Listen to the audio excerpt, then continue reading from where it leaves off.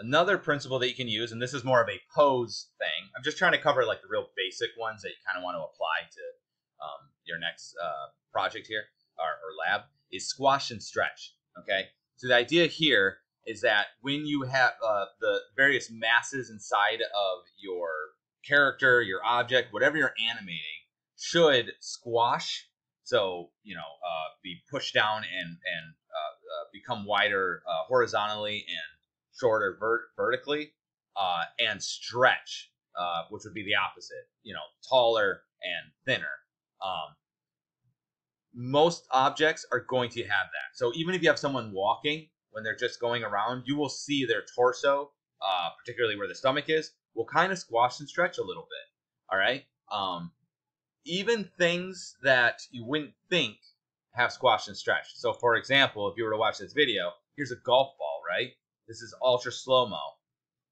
Now, you never actually see it, but look at that. That is, you think of that as a very hard object. They're actually very squishy. They're specifically made to be squishy.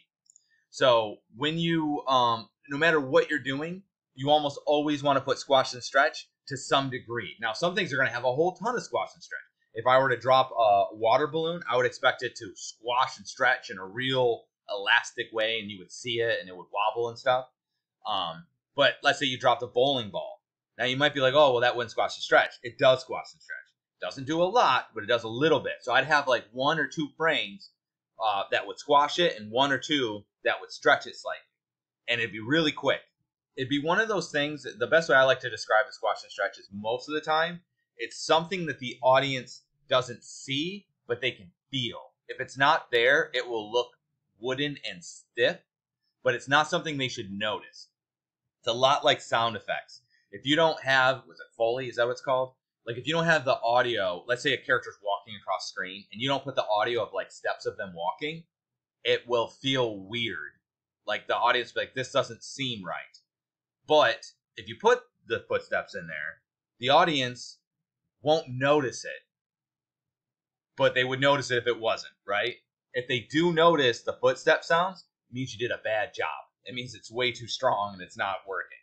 So that's generally the way you should try and treat squash and stretch. Sometimes it's a feature. Sometimes you want to go really nuts with it and really, like the water balloon example, or if you're doing something super cartoony. But even if you're trying to do something that's even realistic, you typically want to add at least a little squash and stretch to your objects.